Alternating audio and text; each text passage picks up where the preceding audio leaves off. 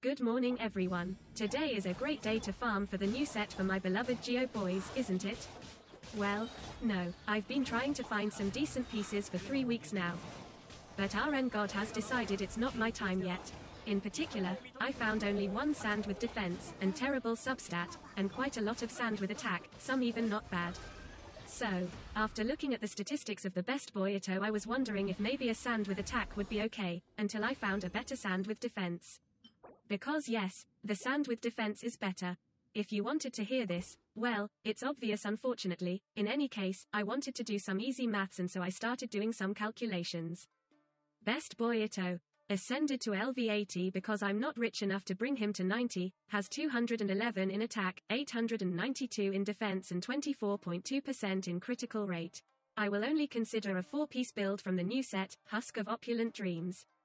The description is clearly a wall of text. If you want to read it, please pause the video, but we are mainly interested in 2 things. The 2 pieces give me plus 30% in defense, and the 4 pieces, assuming it has 4 stacks, give me plus 24% in Geo DMG and defense. As for the main stat, obviously the flower and his HP aren't useful. The feather has 311 attack at level 20. The goblet obviously has to be Geo damage, and the hat since it goes up with the rate and I can't afford his weapon, it's crit damage. Anyway, this is a very easy calculation. We will not keep account of crit rate, crit damage and Geo damage, since they must all be multiplied after having the base value. For sand, on the other hand, I want to understand if the difference between attack and defense is really so great. Attack gives me a 46.6% while defense a 58.3% at level 20. For the weapon I have nothing better than the white blind. I hypothesize it at LV90 and R5.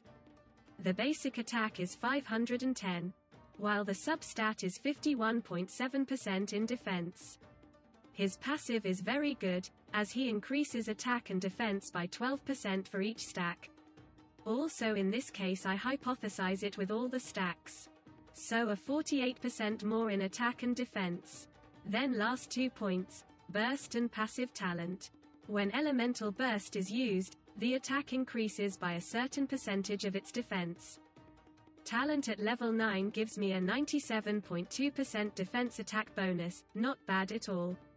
His passive Bloodline of the Crimson Oni talent also increases basic attack damage by 35% of ITTO's defense.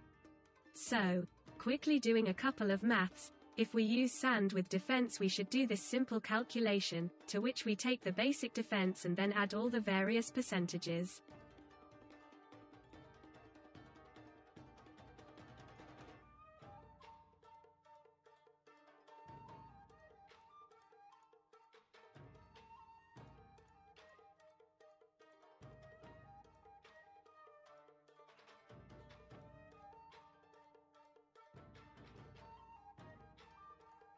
Eventually it will turn out that defense is around 2703. As for attack, the calculation is very similar, but remember to add the basic attack of the weapon along with the basic attack of the character.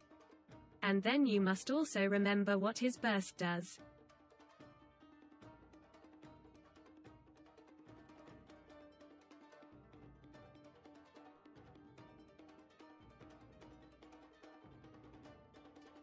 Without these beautiful calculations it is about 1378, to which 97.2% of defense must be added, which brings the result to 4005, oh wow.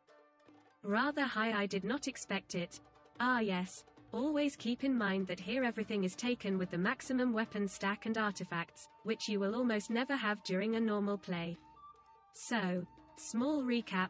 With the sand with defense we will have 2703 in defense and 4005 in attack.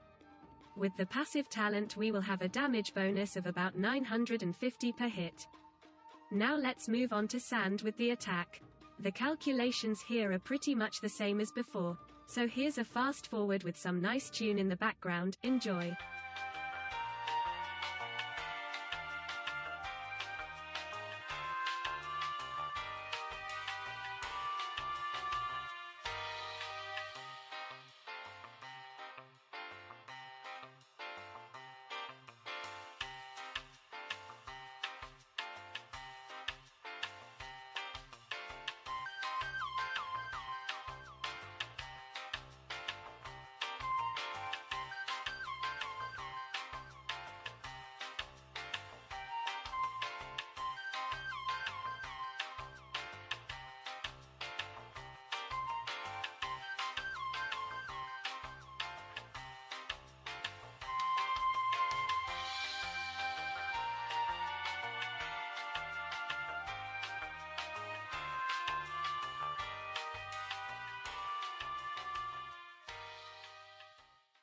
In conclusion, with the Sand with attack we have about 500 fewer on defense and 100 fewer on the attack, and the DMG bonus is also lower.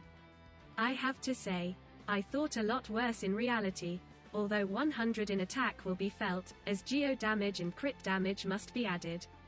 But I must say that as a temporary solution it seems more than acceptable. In the meantime ITTO wait, that Sand with the defense will come to you too, Materu frowning face.